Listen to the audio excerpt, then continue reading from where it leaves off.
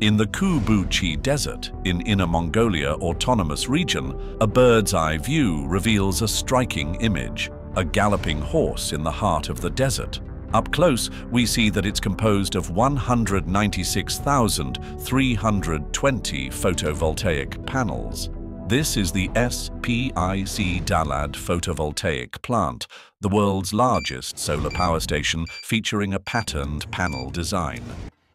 Zheng Yufei is the director of the SPIC Dalad photovoltaic power station. Battling the sand has always been part of the job here and is also one of the reasons the station was built in this location. 瀑布奇沙漠的确是太大了，当时第一次到的时候就是漫天的黄沙吧，进来以后就感觉是在沙海里头，自己就像一个小舟一样飘在里头，周围什么都没有。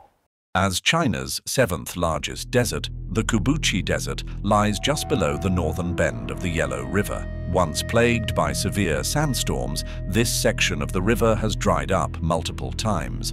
The Kubuqi Desert is also the closest desert to Beijing, with sandstorms capable of reaching the capital overnight, making it one of the three main sources of sandstorms in the Beijing-Tianjin-Hebei region.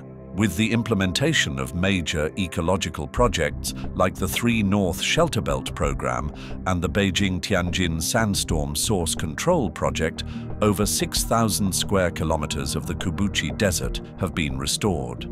40 years of combating desertification has taught many lessons. One of these is that the Kubuqi Desert actually enjoys a number of natural advantages. With 3,180 hours of sunlight annually, it's an ideal site for photovoltaic power stations.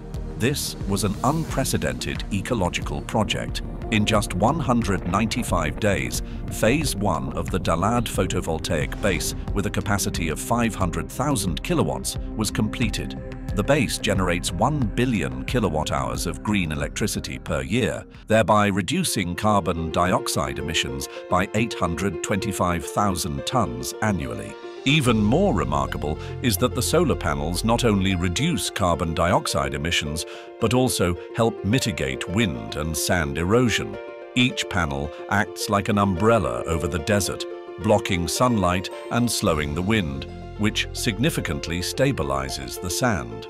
Over 1,000 species of cold, drought and salt-resistant plants have been cultivated here. A diverse mix of forage grasses and medicinal herbs planted beneath the solar panels forms a protective green layer that helps prevent sand movement. This has given rise to a photovoltaic plus model that combines power generation above with plant cultivation below. 其实刚来的时候心里头比较忐忑的，想着能不能 把这个工作任务完成了。现在对比建设期的情况，心里头是比较骄傲的。